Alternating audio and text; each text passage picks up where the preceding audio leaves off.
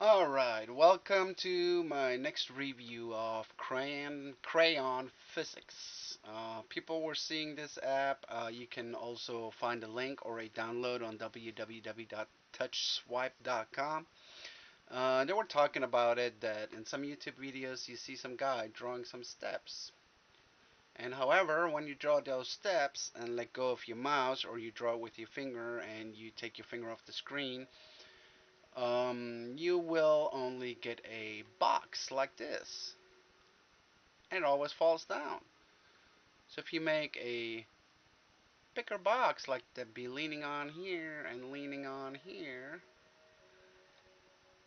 it would just make it a big box. So some people said that's because it's a previous version, and it was only meant to make circles and boxes like this. So the object of the game is bringing this little ball down here to the star. This is level 4 in the game. So I was playing around a little bit and I came up with this solution here. You build it up from down here, just like I said on the forums on TouchSwipe. So you get to add a counterweight on here so those don't fall down. About half the width of your base unit.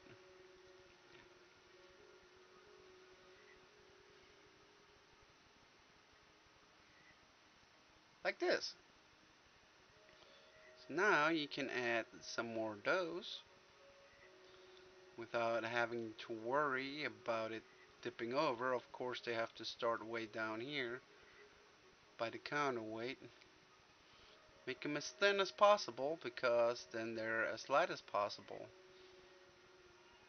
Put on another one, a small one that sticks out a little more.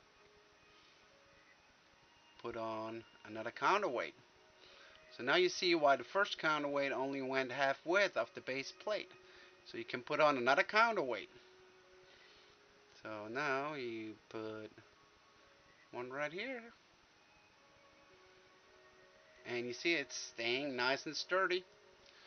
So now I will draw my launcher off the ball, which it was too small. Oops.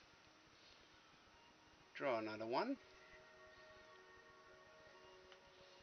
Now look at this. So when you right click, those things will disappear.